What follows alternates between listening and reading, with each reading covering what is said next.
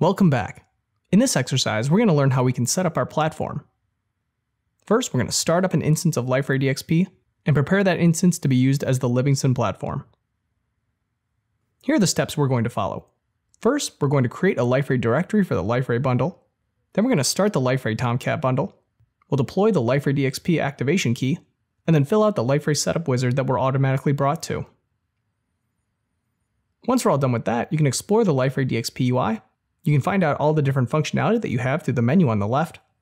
And you can also try to add your own site to the platform, naming it Livingston Test, and try to navigate between it and the default site. We're going to go ahead and install a Liferay instance on a Mac OS X system. Okay, now keep in mind, these steps can more or less be followed on Linux as well. Okay, so to start, I have my Liferay DXP Tomcat bundle, as well as my activation key. So let's go ahead and start with the installation. All right, so I have a folder here where I have a Liferay folder, okay, in my user home, and I've created a bundles folder.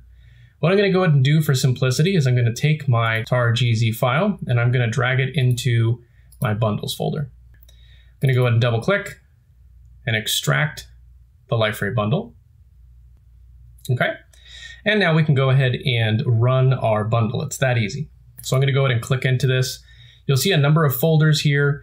What we want to do here is we want to go ahead and run the application itself and make sure that we have the activation key deployed.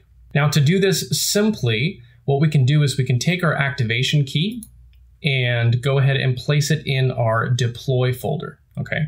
Now once the application is started, you can go ahead and place the activation key in there as well and simply refresh. We're just going to go ahead and do it ahead of time. So I'm going to go ahead and copy this, come into my deploy folder, and I'll go ahead and paste it here. Now from there, we need to go into our Tomcat folder and bin to run the application. Now, if you've run the application on Windows before, you'll know that you can double click startup.bat. On OS X, it's a little bit different. So what we're going to do is we're going to open up our terminal. You'll see I already have my terminal here. All right, and I'm going to go ahead and navigate to the bin folder. I'll do that by typing in cd, and then I can just drag the bin folder in here, or you can go ahead and type out the path. And we're going to go ahead and run the file catalina.sh. What this will do is it will run the application and give us logs for the applications running. So I'm going to go ahead and type in /catalina.sh and run. And we'll go ahead and run it here. All right, this may take a couple of minutes, so we can go ahead and speed up the video here. All right, now once this is done running, what it's going to do is it's going to open up a browser window and navigate to localhost 8080. And from there, what we can do is we can go ahead and fill out the initial form for adding the settings for our platform. All right, once we have this running, I'm going to go ahead and expand this to the larger screen.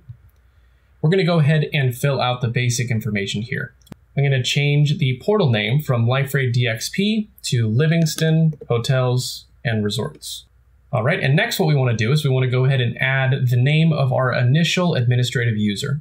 So I'm going to go ahead and change the first name from Test to Josiah. And then I'm going to change the last name from Test to Copeland.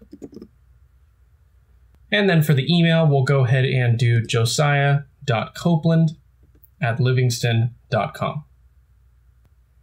All right, I'll go ahead and click on Finish Configuration.